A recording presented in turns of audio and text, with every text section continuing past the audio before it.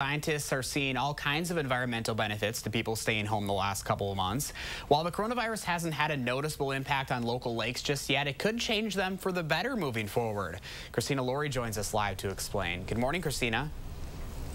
Good morning, Josh. Madison is home to 5 lakes and nearly 60 miles of shoreline. Every year, our lake's main problem is blue-green algae. That's caused by nature, not pollution, so the pandemic can't do much to help that. But there are several ways you can help the lakes during quarantine.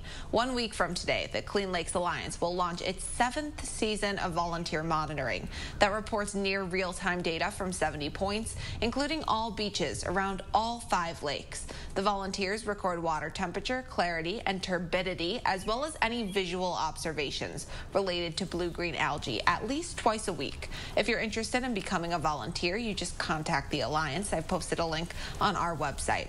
The Alliance is also out with a new list of the top 10 actions people can take at home to help the lakes. Suggestions range from redecorating your downspouts and planting more vegetation to starting to compost and creating a rain garden or a rain barrel. The Alliance is hoping people will pick an action or two, take a picture, and share it with them to inspire others to help as well. The bottom line is right now people are stuck at home and are spending more time in their local communities. Here in Madison, the lakes are one of the best parts of our community, and the Alliance hopes the pandemic will cause all of us to appreciate them even more, which could lead to more action to improve lake health in the long run. And we're looking for any sign of positivity here, especially right now. Josh.